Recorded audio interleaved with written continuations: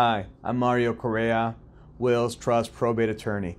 One of the issues we often face in guardianships is we have a disabled person or an elderly person who needs care.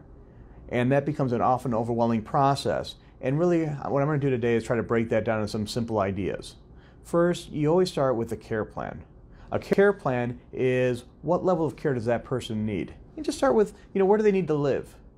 What kind of support do they need, if any? Do they need help shopping? Do they need somebody there on a daily basis just checking in? Or do they need 24-hour institutional care?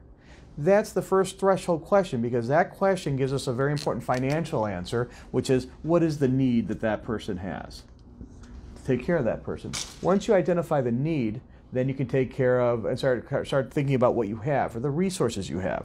So you look at your current resources, and this is under financials as well. You start looking at your financial resources. Resources are what you have now, and any income. Common income is obviously from Social Security, pension, etc. So that's the money coming in. And you compare that need to your resources, and you see if that's enough to cover your needs. And not only that, you want to project out, is that going to be covering your needs in the future? Now, if it's not going to be covering your needs in the future, then you're going to start needing to get ready to cover and access government benefits and using the government safety net.